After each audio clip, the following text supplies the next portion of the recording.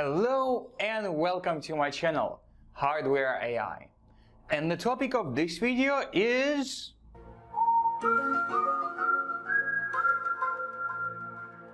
anomalies, or specifically anomaly detection for predictive maintenance.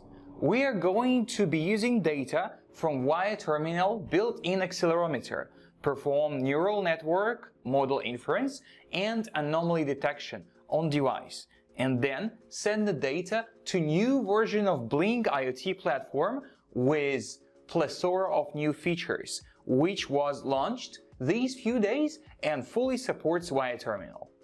That's what. Now for the how part. Let's start with an example that might be more familiar. If you train a simple image recognition model to recognize, let's say, 5 different classes of animals: tiger, elephant, bear, snake and giraffe, and then give it an image of a person, it will make a prediction to the best of its abilities and will possibly say it's an elephant.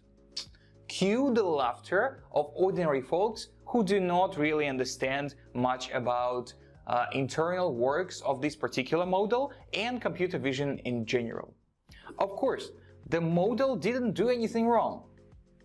It processed the image, calculated the features present in the image, and then output classification result based on these features.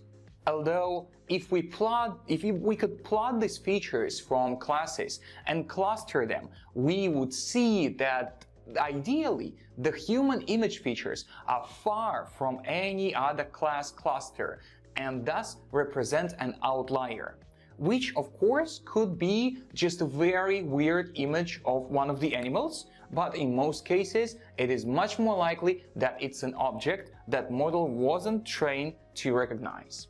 For computer vision and speech recognition tasks, we often have background class to deal with this problem, which basically represents anything that is not the classes of interest. In some situations, we really just want our model to be able to interpret all the data as normal or abnormal. It doesn't matter what are the exact characteristics of abnormal. They can be wildly different. The important thing is, if abnormal class is detected, some measures need to be implemented. What I describe now is the premise behind machine learning for predictive maintenance. We monitor the state of the device, let's say air conditioner, water pump or other machinery with sensors, and based on a profile of normal operation, trying to detect when something goes slightly wrong before it goes seriously wrong.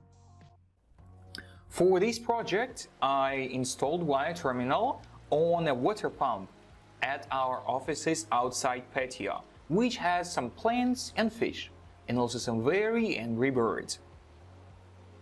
Then I collected 2 categories of samples: idle, here are the idle samples, and also the normal pump operation. Here are the various samples, each 20-second lengths of the normal pump operation. Then I trained a simple model to recognize these 2 classes based on spectral features processing block output. For exact parameters of processing and learning blocks, you can have a look at the public version of the project that I shared, link in the video description. The only significant tweak I made from default parameters for data processing was changing the filter type from low to high. And let's change it to high again. Yeah, so I discovered it experimental way that high pass filter works much better, especially on the step of anomaly detection where we cluster our data. Distinguishing between normal and idle classes proved to be really easy. More challenging task was malfunction detection.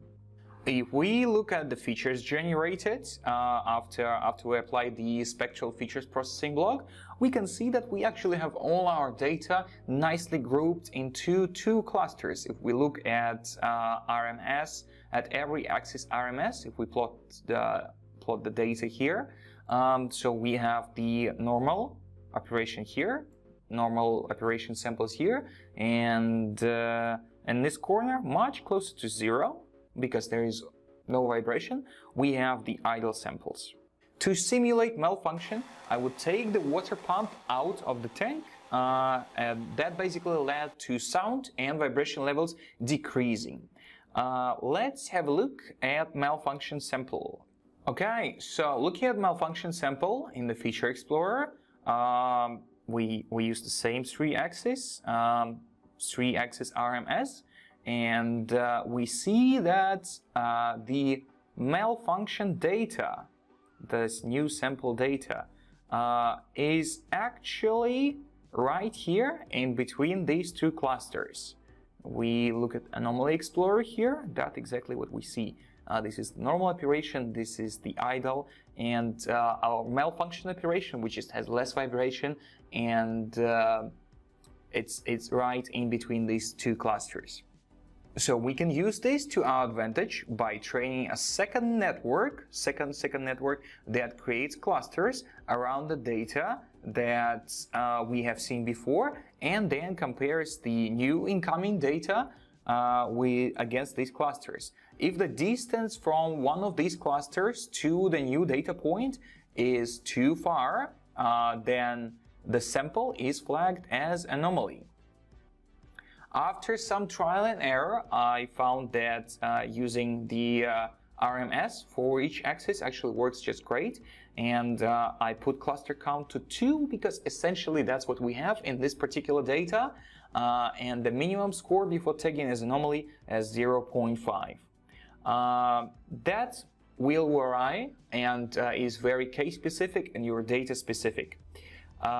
One thing that helped to increase the accuracy was fixing Wio Terminal on the water pump firmly, at least with the glue. You can actually use screws for real application, but before fixing firmly, Wio Terminal was wobbling randomly, which introduced too much noise into normal operation samples, so it was easy to confuse normal operation and the anomaly. After model is trained and tested, we could use live classification mode and classify one of the samples. And then after that, or actually we could use model testing to see the results for multiple samples. Yeah, for example, you see here is definitely the normal operation, most of the samples. In model testing, you can classify multiple samples at the same time, so you could do classify all, and then we'll classify the 3 samples. First one is idle, second one is actually normal, and the third one is the malfunction or anomaly. So model works reasonably good for now. And choose Arduino library. Actually, as you see, there are some new interesting things have been added here, like Tensor RT library, which could be really useful, and Linux boards here. Okay, then press build. We extract the download library and we place it into your Arduino sketch folder here, libraries. This one called EIY Anomaly Detection. Then you open Arduino IDE. If you're on Windows, make sure that's Arduino 1.19. Otherwise, you would get an error where it says that during compilation stage, during the linking stage, the linker comment is too long. So what we'll do is we actually will open the example called Y Anomaly Detection Inferencing, and we'll open Nano BLE 33 cents accelerometer, and we're just going to quickly change this. Specifically, what we're going to change is we're going to change the accelerometer model to match the accelerometer used in Wio Terminal, and thus we're also going to change some accelerometer related code, and we're going to add a little bit in the end that uses TFT screen and makes it light up red when anomaly is detected, when anomaly score is higher than the set threshold for anomaly, which is 0.5 as you remember. Okay, I'm going to quickly make these changes.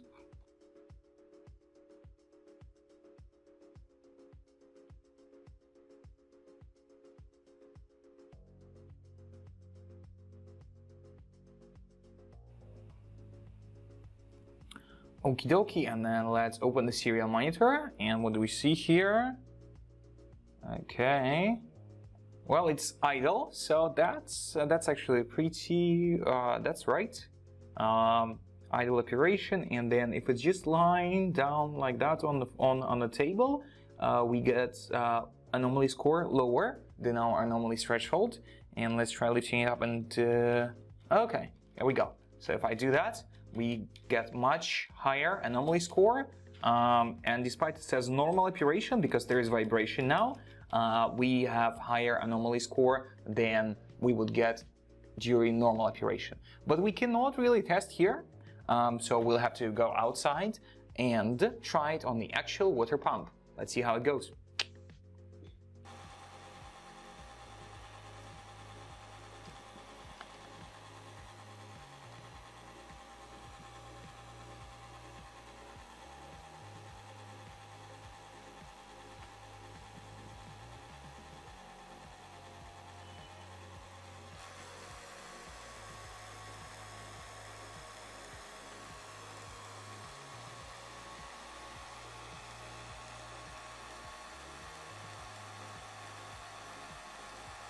Well, okay, so it works, but it's not going to work in a real application because there is no person to constantly watch over Wio Terminal like that if there's anomaly detected on the screen or not. So to make this demo useful, we are going to employ brand new release of Blynk IoT platform. The new version of Blynk includes such features as web dashboard to monitor the devices. If you remember, Blynk was mostly mobile application, so now is web dashboard, and there is a new approach to device template creation. There is also Blynk Inject, which is a Wi-Fi manager that allows you to configure your device's credentials through a convenient web interface. And there are some features that we are not going to use today, which is the all new kinds of automations and voice assistants and much more. But it does sound very useful, so I'll try it next time. By the time this video is published, all these features should be available for general public. Go to blynk.cloud, and then you'll need to either register a new account or log into an existing one. The next step for you is going to be creating a new template. Templates are digital models of the device that can be inherited by multiple devices with similar functionality. The power of templates is that when you update the template, you instantly going to update all of the devices that are created from the template. So I already have Wio template, but just for the purpose of demonstrating, let's create another one. I'm gonna call it test. We're going to choose the Arduino board. Let's choose Arduino Uno, and connection tab Wi-Fi. Description, you can just leave it empty. Done. Okay, so what we have here is very important thing that we will use later in the code is firmware configuration, where we have template ID and device's name. But then we also have the data streams and web dashboards. I will make screenshots and place them in the accompanying article, populate the data streams tab and also web dashboard tab as you can see right now on my screen, or as you see in screenshot in the accompanying article. And after that, save the changes. Let's have another look. There is metadata. This is additional data about devices you want to configure. Then there is data streams, which is an entity to define the data that flows in and out of the device. Overall, it's very similar to what we had before with earlier versions of Blynk as virtual pins.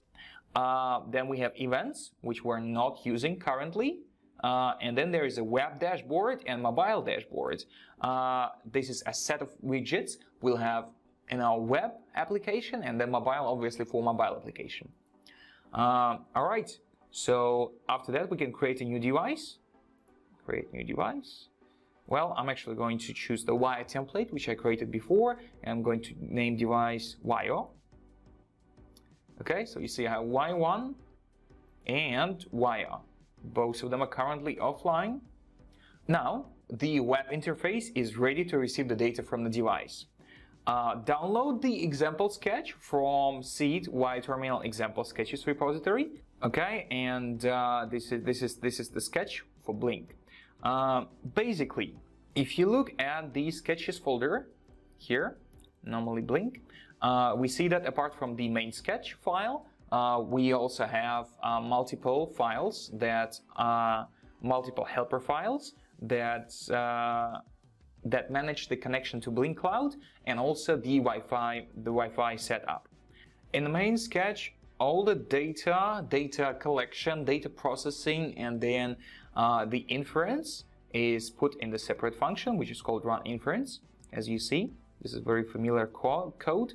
But then what's different is that we add all the variables and the code needed for connecting to Blynk Cloud. Namely, really important part is the template ID and device's name again.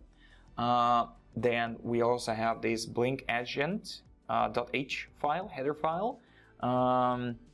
Then actually the setup function is very similar to what we had before.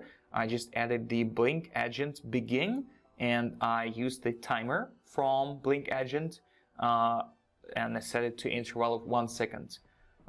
So we call the send data function every second. So what happens is that in the loop we have the run inference first and then Blynk agent run. So after you upload the code to Wio Terminal, it will create the hotspot which you can connect to with your phone.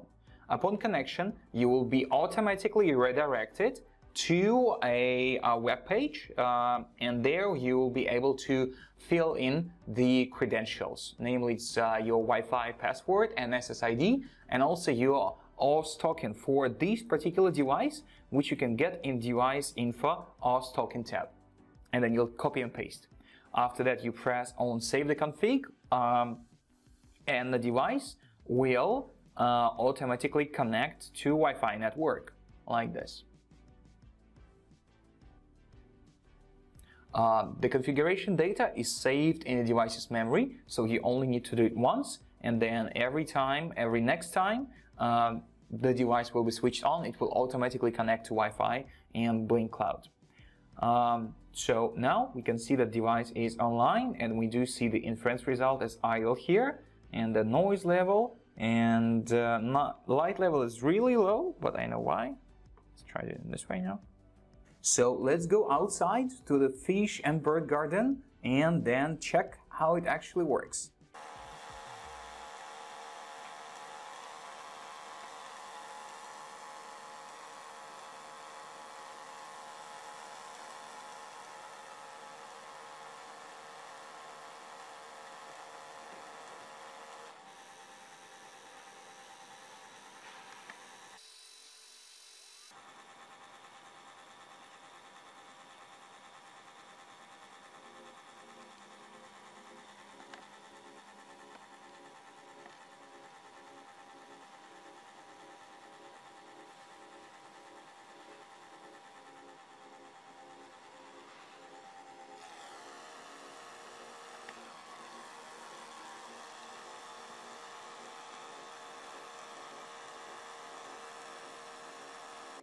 Obviously, same approach can be applied to detecting irregularities in other machinery operation.